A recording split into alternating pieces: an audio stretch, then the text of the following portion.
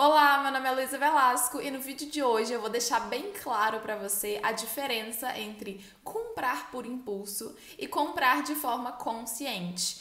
Quero te ajudar aqui nessa época de Black Friday. Se você não estiver vendo, em novembro esse vídeo, tudo bem, você pode usar isso para o seu dia a dia mesmo, para qualquer compra que você for fazer, você conseguir identificar se você está realmente comprando por impulso, tá? Ou se você tá fazendo uma boa compra, uma compra mais consciente e minimalista. Como eu sempre falo pra vocês aqui, não tem nada de errado em você comprar. O que a gente tem que evitar é a compra excessiva, né? Que aí já vira consumismo. Então vamos lá, como identificar que eu estou comprando por impulso, tá? Primeira coisa, eu não sabia que queria aquilo até ver no shopping ou na blogueira, no Instagram. Então assim, se você tá lá bem bonita, andando no shopping e viu uma coisa diferente que você gosta muito, nossa, meu Deus do céu, me apaixonei por esse sapato, ou me apaixonei por essa roupa, me apaixonei por tal coisa. E você não queria isso antes, nunca tinha passado na sua cabeça querer um sapato daquele jeito ou uma blusa de tal jeito, enfim, é porque provavelmente essa compra, se você fizer, vai ser uma compra por impulso, não vai ser uma compra bem pensada, então tem grandes chances de você se arrepender depois ou disso não combinar com o que você já tem no seu armário, ou então de ficar, realmente parado e você acabar não usando. Uma dica que eu te dou, tá? Se você estiver passando por isso, ver tal coisa, tá? No Instagram, ver tal coisa no shopping, não compra no mesmo dia. Eu espero, menina, questão de mês, tá? Tô brincando. Não tô brincando não. Eu espero muito, mas te aconselho esperar uns 3 dias, esperar uma semana para ver se aquilo ainda tá falando com você, vai te dar um tempo de pesquisar, de estudar, se aquilo ali vai complementar seu guarda-roupa ou vai complementar seu kit de maquiagem de uma forma legal, se você não tem nada parecido, enfim, então aconteceu isso, não sabia que precisava de tal coisa, até ver. Espera, respira, deixa essa emoção passar antes de comprar, tá bom? Ainda mais se ela estiver na promoção, né? Aí dá toda aquela emoção, aquela vontade de aproveitar. Mas se você comprar na promoção e não for algo que você vai usar, vão dizer que na verdade você tá, não vai adiantar nada, você vai gastar mais dinheiro do que se você estivesse comprando algo com certeza no preço cheio, né? Outra forma de ver, que você está comprando por impulso. Você não se planejou para fazer essa compra. Não se planejou, aqui na cabeça e não se planejou financeiramente. Então, é uma compra assim que não cabe às vezes no seu orçamento, é um dinheirinho que você não reservou para isso, É uma coisa que você não estava contando que você ia gastar, entendeu? Então, se você não se planejou, provavelmente você está comprando por impulso. Outra coisa que mostra que você está comprando por impulso é quando você não pesquisa antes. Você não pesquisa qual que é o preço dessa coisa em outros lugares, você não pesquisa em outras lojas, você não vê outros modelos, tá? Por aí, que às vezes vão te atender até mais, sabe? Então, se você não pesquisou bem, provavelmente não foi uma compra consciente, sabe? Você comprou aquilo que estavam te oferecendo pelo melhor preço naquele momento. Essa daqui é a mais fácil, tá? Pra você ver que não é uma compra consciente, é uma compra, por impulso. Se ela não estava na sua listinha de compras. Toda pessoa aqui que me acompanha já sabe que listinhas de compras são essenciais, tanto para ir no supermercado, tá? Então vamos parar de falar só também de roupa, de coisa, de sapato. Supermercado, se você vai no supermercado e não tem uma lista de compras, se você não definiu lá, se você não viu o que estava faltando, o que você realmente estava precisando, provavelmente você vai comprar coisa que você já tem, vai comprar coisa, às vezes que não é saudável, enfim, muita besteira, muita coisa que você não queria comprar, mas lá no calor do momento você acabou botando no seu carrinho de compras.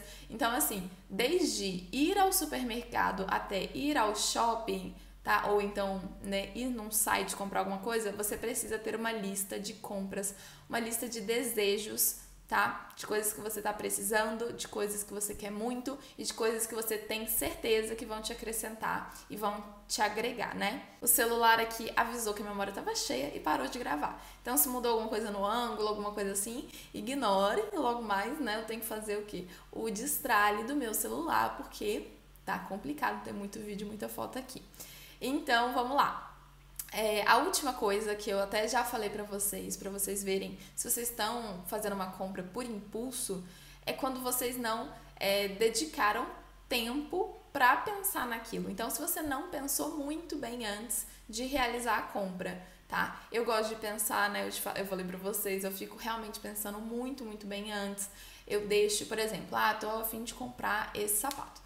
Tá, tiro um print ou salvo o link em algum lugar, alguma coisa assim, e fico pensando, entendeu? Do tipo assim, será que eu vou combinar com essa roupa? Nossa, que sapato ficaria legal aqui. Ou então, enfim, fico realmente pensando, vejo se toda aquela emoção passa, tá? Então isso é importante. Às vezes, nossa, nem queria tanto esse sapatinho aqui, esse outro sapato aqui me atende bem, enfim. Dessa forma, tá? Se você, por exemplo, olhou, já quis, não pensou muito bem, provavelmente você vai, entendeu? Comprar por impulso. E qual é o problema de comprar por impulso, né, gente? Você pode acertar, você pode fazer uma excelente compra comprando por impulso, mas tem o perigo de você se arrepender, tem o perigo de você comprar algo que você já tem parecido, tem o perigo de comprar alguma coisa que não combina com o restante das suas coisas.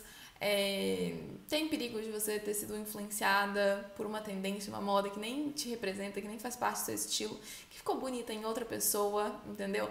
Mas que tu achou que queria aquilo no momento. Então, assim, tem muito mais perigo, entendeu? De você se arrepender, enfim, de não fazer uma boa compra, do que se você fizer uma compra consciente. E agora vamos para nossa listinha de coisas que indicam que uma compra é sim consciente, é uma compra inteligente e é comprar de forma mais minimalista. A primeira é aquele clássico, você está precisando. A gente tem que aprender a diferenciar o que a gente precisa, necessita, do que a gente só quer. Não tem nada de errado a gente comprar algo que a gente queira muito. Por exemplo, um batom. Um batom nunca vai ser algo que você necessita para sobreviver, né? Mas não quer dizer que você não possa comprar ele também de forma, enfim, consciente, de forma bem pensada. Mas a primeira coisa assim é isso assim de estou precisando, estou sentindo muita falta no meu dia a dia. A segunda coisa, pensar muito bem. Uma compra consciente, você pensou por vários dias, você pensou muito bem, você viu se está precisando, você viu se combina com suas coisas, você ponderou, pensou assim, nossa, será que esse valor aqui que eu tô pensando em pagar vai compensar? Por exemplo, um aspirador de pó, eu tô precisando, né, tô querendo agilizar essa minha limpeza doméstica, tô querendo poupar esse esforço, vale o investimento que eu tô fazendo? E para a terceira coisa, você pesquisou muito bem antes. Então, qual é o melhor aspirador de pó pelo melhor preço? Onde está mais barato? Onde, entendeu? Eu vou conseguir o melhor custo-benefício. Fiz pesquisa, olha, a pessoa me falou que esse aqui é muito bom. A minha amiga tem aquele.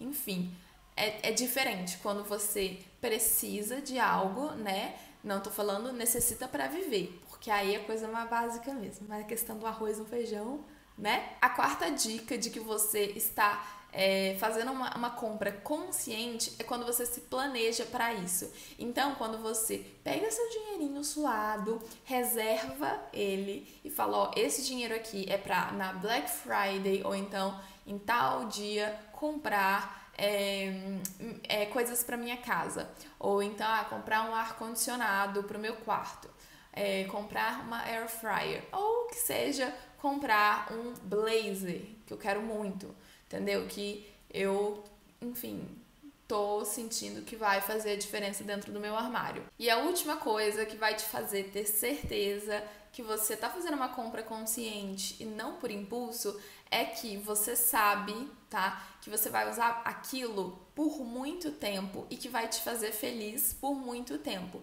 E não só por aquele momento da compra. Não vai te fazer feliz só na hora que você comprar. Ele vai te fazer feliz por muitos e muitos dias, anos, enfim, pelo tempo que você usar esse produto, essa coisa que você estiver comprando. A gente parou de filmar de novo, eu finalizei o vídeo e aí quando eu vi não tava filmando, que legal, que tinha cortado, mas enfim, não sei exatamente de onde a gente parou, mas... Por exemplo, um sapato, se você comprou esse sapato e usou muito em vários looks, sabe? Em várias ocasiões, no seu dia a dia, pra sair, se combinou com todas as suas roupas, com as calças, enfim. Te fez feliz e você se sentiu bonita com ele por muito tempo, é uma excelente compra. Agora, se você comprou um sapato por impulso no shopping, no dia que você viu, meu Deus, maravilhoso, vou levar. E aí, não combinou com nenhuma roupa sua, você não consegue usar ele em diversas ocasiões, é um sapato desconfortável, que você, sabe, machuca seu pé na hora de usar, então você não fez uma boa compra, sabe? Isso não te deixou feliz por muito tempo, só na hora que você comprou. Enfim, eu com esse vídeo queria que vocês conseguissem diferenciar as compras que vocês fazem de forma mais consciente e as que vocês fazem por impulso. Então, sabendo isso, conseguindo racionalizar a compra, você consegue separar um pouquinho essa parte da emoção, né, de querer comprar tudo no mesmo momento e de pensar bem, né? Então, só para resumir, uma compra por impulso, você não pensou muito bem, não pesquisou, não estava na sua listinha de compras. Na verdade, você nem sabia que precisava daquilo até ver. Então, você vai fazer uma compra que, né, tem chance de você se arrepender depois. Agora, uma compra consciente, você se planejou muito bem para fazer essa compra, você pensou muito bem antes, você pesquisou em outros lugares, estava na sua listinha de compras. Então, com certeza, é uma compra inteligente. Então, aproveitem os preços baixos, né, desse fim de ano de forma inteligente, tá? De forma consciente. Porque não tem nada melhor do que a gente pagar barato em algo que a gente precisa. Então, é isso. Espero que vocês tenham gostado do vídeo. Se você gostou, deixe seu like aqui pra mim e se inscreva no canal se você ainda não for inscrito. Então, até o próximo vídeo. Um grande beijo. Tchau!